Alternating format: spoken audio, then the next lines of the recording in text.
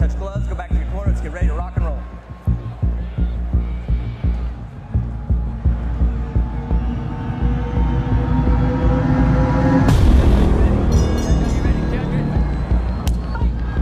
And we are set for this heavyweight encounter. Wes Sims already trying to play games with Bobby Lashely, but for Lashely it's all business.